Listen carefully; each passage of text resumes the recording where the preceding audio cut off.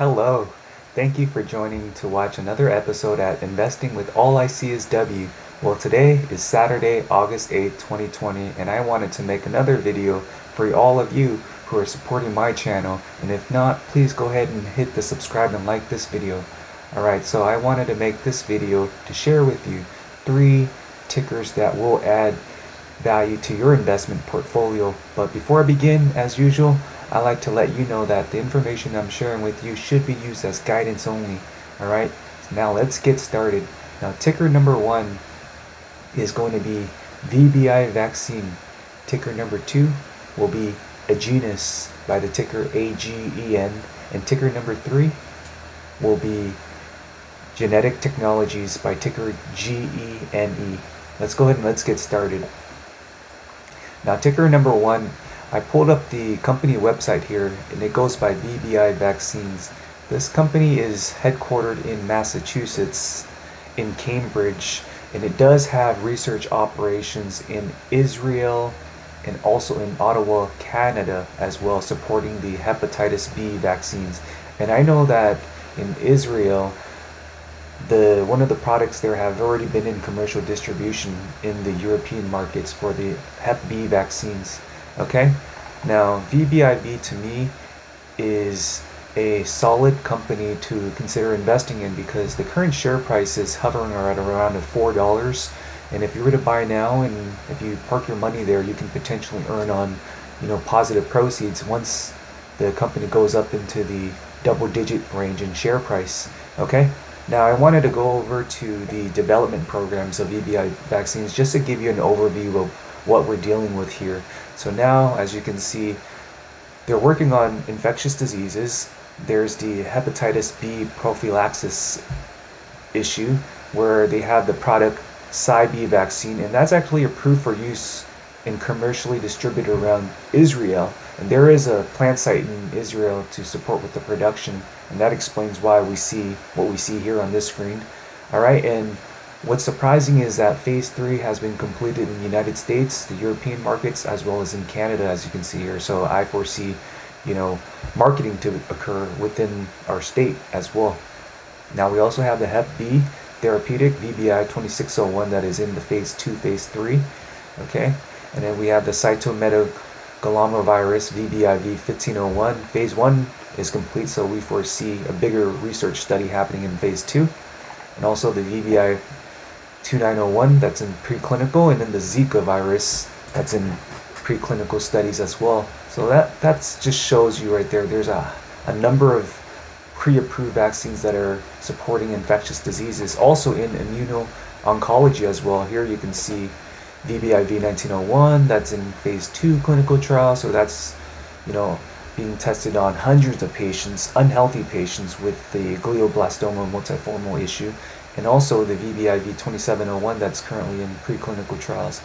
Now, as you can see here, there's a number of different products that are currently being worked on right now, and I foresee that this company will take off, and it's also supporting one of the Covid-19 viruses as well. So this company will, in the long run, increase in its share price. Alright, I don't want to spend so much time on VBIV vaccines, but I wanted to jump on the other 2 tickers. So now I'm going to go ahead and transition to Agenus, okay, by the ticker AGEN.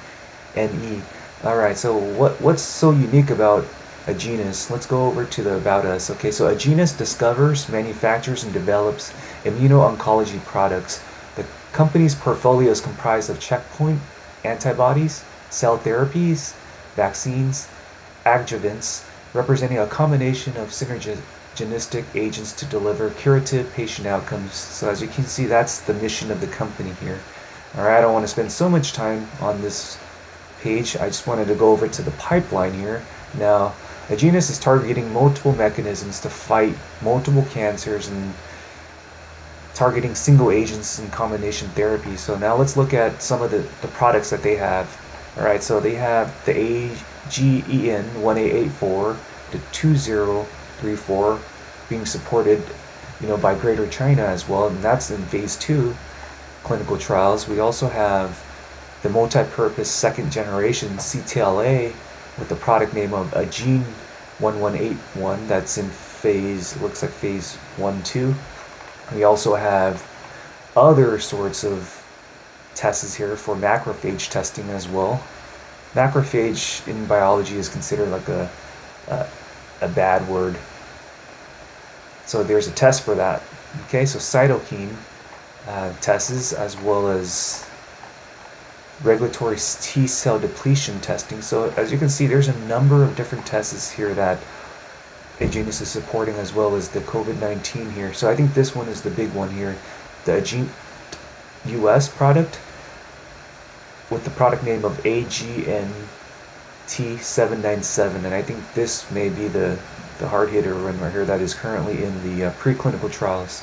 Alright, and this may be one of the reasons why the share price has been shooting up significantly. I was suggesting this company at around $2, and I foresee this easily to break beyond the $4 range, and if not more. Okay? Alright, so let me go to the next ticker, which is Genetic Technologies. Alright, so what's so unique about Genetic Technologies? This company is based in Australia, and I believe they're like the world-class leaders in gene technologies for diagnostic testing for cancers, diseases, and chronic diseases. Alright, and let's look at their mission: to improve health outcomes for people around the world by providing individuals and their physicians with the risk assessment tools to develop personalized health management plans for early detection and treatment of chronic disease, to continually strive to maintain our standing as a global leader in genomics by investing in our research capabilities, by forming partnerships with experts from world-class organizations. I know that this company was previously hovering at a very low share price, maybe like less than $1, and just recently it shot up to like $6-7, and now it's hovering back to the $4 range, creating its support level. But I feel like this company, the fact that it's one of the world leaders in genetic sequencing for diagnostic testing to support clinicians to make better risk assessment of their patient outcomes, then I foresee this company to grow in the long term by working with, you know, the United States, Australia, and European markets, as well as Asia.